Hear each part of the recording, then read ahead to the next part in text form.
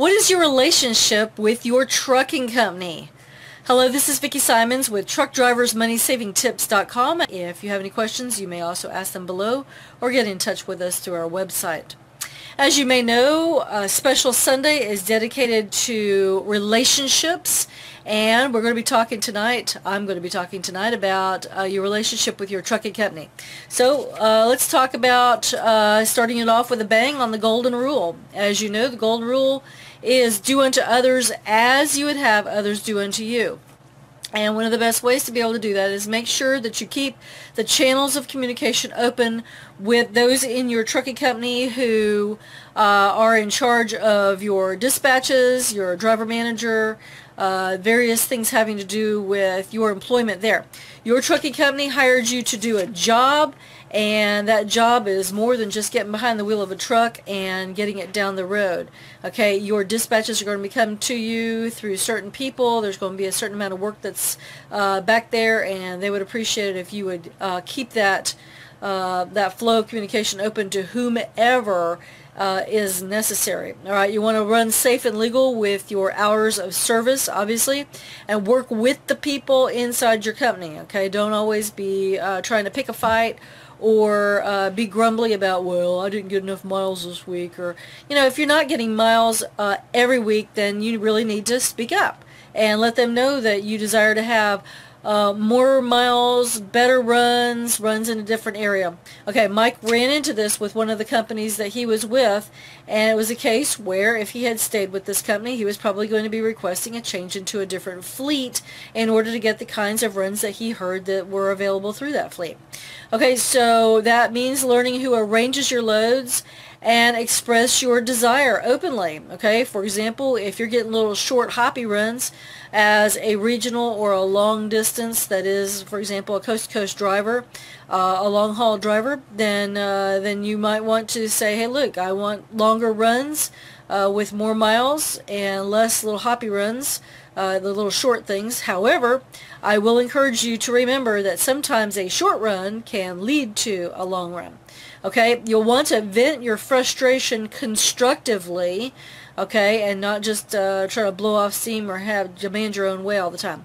Be careful about what you post on social media, okay. While you may agree that it is okay to express your opinion about certain things, be aware that you may not always be with the trucking company that you're with now, and if your future trucking company goes online and says, well, they badmouthed their former trucking company so badly, we don't want them working for us, even though it might be a better job with a better pay grade, all kinds of things, they just they can refuse to hire you based upon your negative attitude as expressed on social media.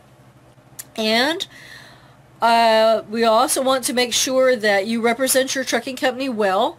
Okay, they have hired you, like I said, to do that job. So you are the face, okay, that the customer sees. Okay, they don't see the dispatcher inside the office. They don't see your fleet manager or your driver manager out there. They see you as the trucker who's coming in to arrange to pick up and deliver loads. So represent them well. My husband Mike and I drove together for almost 3 years, and then he has another 13 years of professional driving under his belt, and so we understand what it is that is required for professional drivers. We also have over 1,400 pages on our website dedicated to helping you save time and money on the road.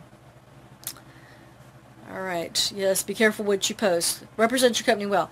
Okay. How is all of this going to help you save time and money?